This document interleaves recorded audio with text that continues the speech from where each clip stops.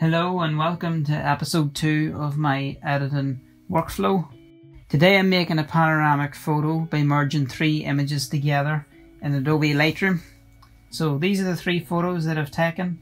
This is the first one, second photo and third photo. So I'm going to merge them together now and then we'll get into editing. So to merge these photos, I'm going to select the 3 photos that I've taken and right click, hit photo merge and panorama.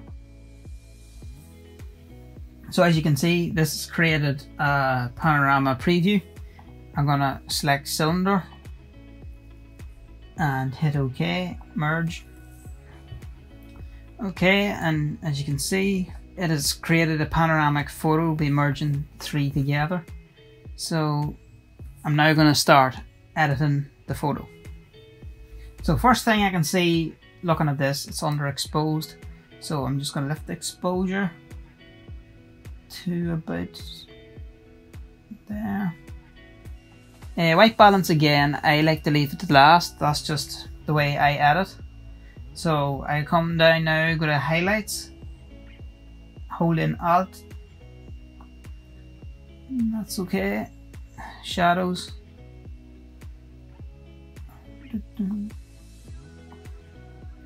Gonna lift the shadows a bit.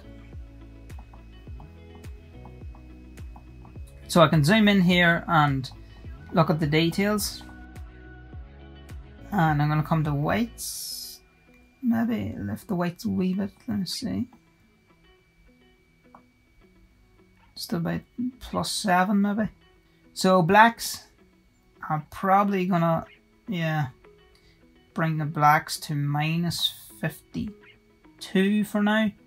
Might come back to that. Contrast I'm going to bring up to +12, maybe +9 actually. So vibrance, I'm going to bring that up to 30. Then I'm going to go through each colour individually. So first the red.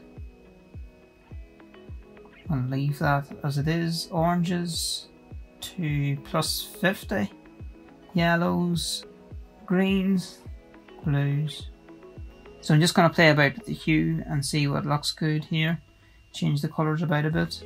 So I'm going to make the yellows a bit more of a greeny colour maybe. And the greens I'm going to also put the +14. I'm going to drop the blues to -10. Just going to readjust each colour in here. Maybe a bit too much orange maybe. So if I find a group of colours in the photo that I want to adjust, I can hit this tool here, click where I want and drag up or down like so to adjust the selected colour. It's a nice wee tool to use. So I'm going to crop this now and take the lock off.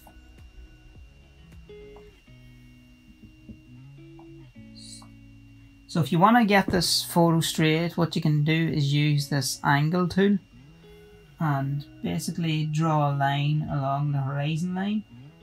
So about there, looks to be about the horizon, and that will automatically straighten up your photo.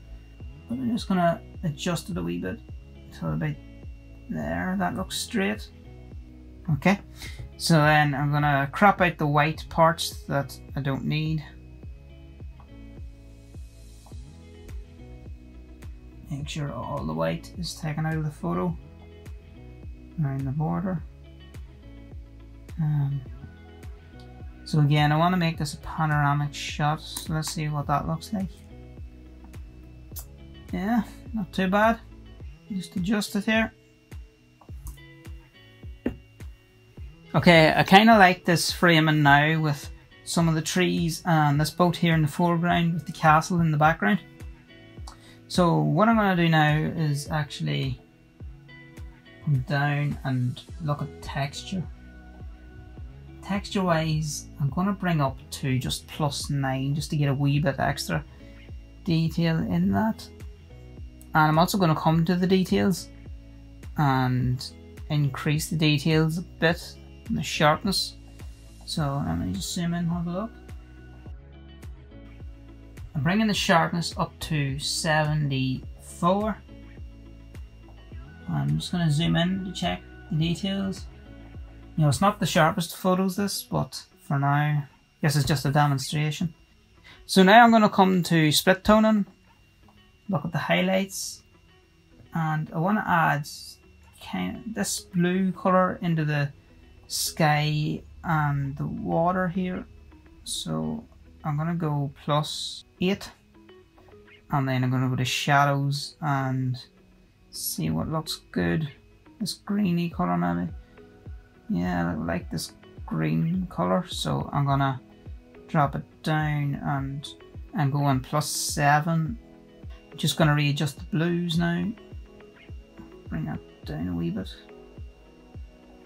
Okay, so now I'm going to get into the details. And first thing I can see is the castle is a bit too orange for me, so I'm going to make an adjustment brush.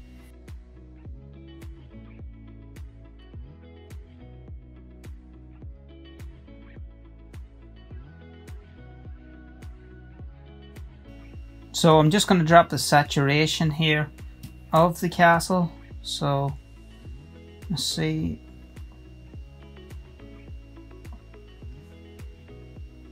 Just slightly.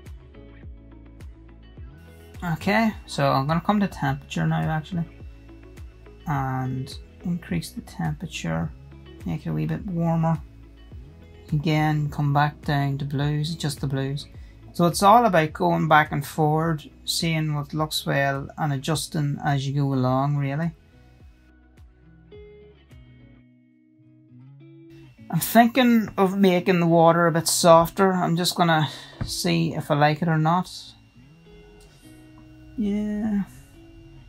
Okay, I kinda like that, so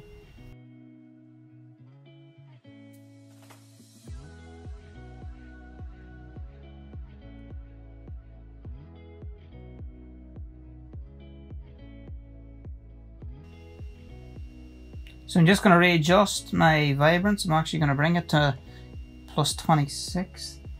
So I'm just going to look at the details here. It's not the most detailed photo, but I don't really mind because it's not for print, it's just for social media. So I'm happy enough with that.